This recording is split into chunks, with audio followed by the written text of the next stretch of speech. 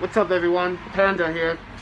I just got a phone call about an hour ago from HR about something that happened yesterday, but something that happened last week.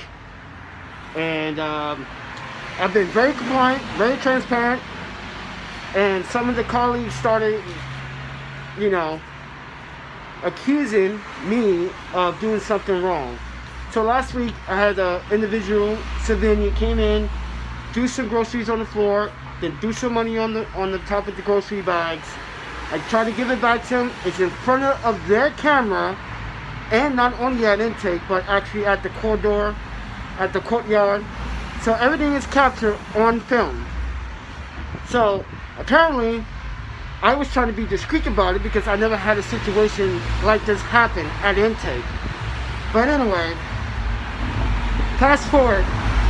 I wrote my incident report. I wrote my,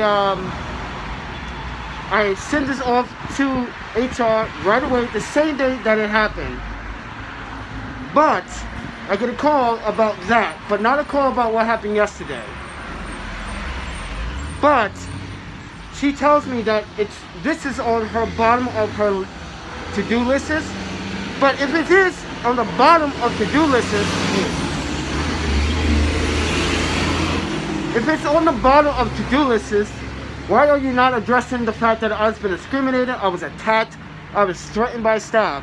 That should be one of your other priorities instead of calling me about someone giving a donation. Now, I put the money in the envelope in front of the camera, and because I was, I guess other colleagues thought that I should have gave that money out to them, maybe, I don't know.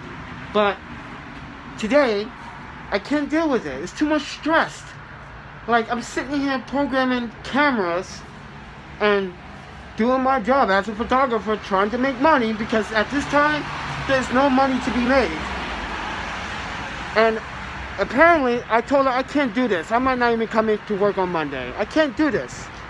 I go into the Outlook email to email them, and basically, they lock me out of everything. They locked me out. That's right.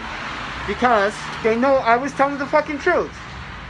You are more worried about a fucking donation that a civilian gave in, more about me getting threatened by staff and the unprofessionalism at staff. That's pretty damn bad. So I'm on my way right now, going to drop off their keys. So there'll be no more longer of this idiocracy and bullshit that goes on at Porchlight.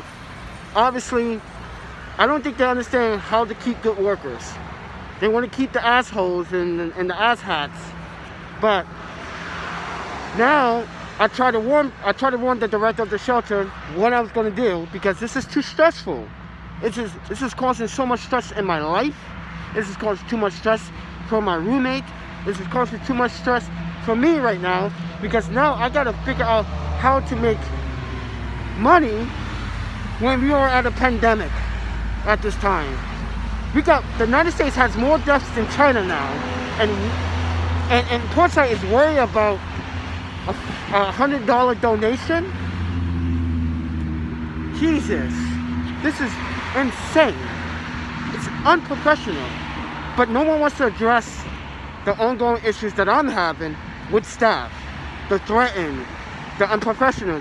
Just yesterday, I went to go pick up my iPhone cable, which was not there, and the bottled water that I left. I was stopped by another staff asking me what I'm doing here. He had no authority to do that. So, therefore, let them deal with the problems on their own. I'm done. So, I just feel discriminated just now. I feel really discriminated because they rather bother me on my day off, Friday, and mess up my weekend and my mood to talk about inconsistencies in people's stories.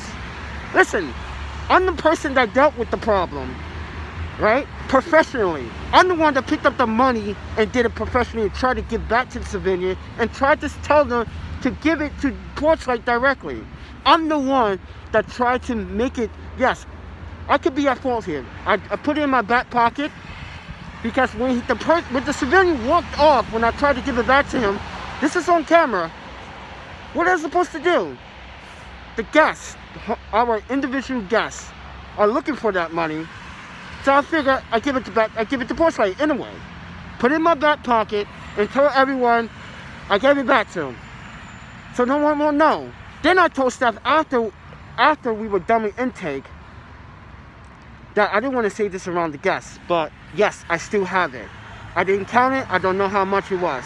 It's on the microphone. It's on the camera. I know what to do at intake. I'm not stupid. And I'm not a thief. So, but anyway, you see that happen? See, every time something good happens to me, something bad always happens after.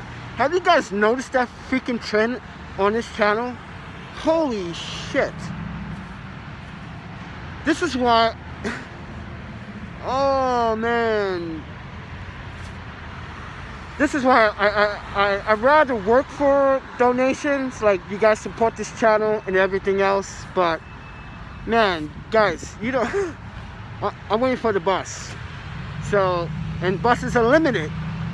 So, and yeah, I just feel very abused by how Porchlight decided to quickly cancel my accounts. But it took them a month or a couple, I would say 2 weeks, to not have the other gentleman that was stalking me and harassing me named John. It took him a couple weeks to actually cancel the emails. Actually, the emails kept persistent into this year from that email. So, and you guys are so quick to cancel my Service Point account and my Outlook account. Why? That's suspicious. That is very suspicious. That the organization quickly just give me no authorization to access the emails that I sent to them, so I can have an archive of that. That is a violation. I think I have rights to cover my ass on any part. Is that the bus? Yes. Woo! I'm glad that the bus is working. Yeah, coming from Middleton is just it's a bitch. It's just not, it's not pleasant. But anyway, I feel bad. I feel sorry for the director of the shelter because they moved to a new shelter, but I can't deal with this. This is too much. So anyway, guys, I'll talk to you guys in the next one on my way over there.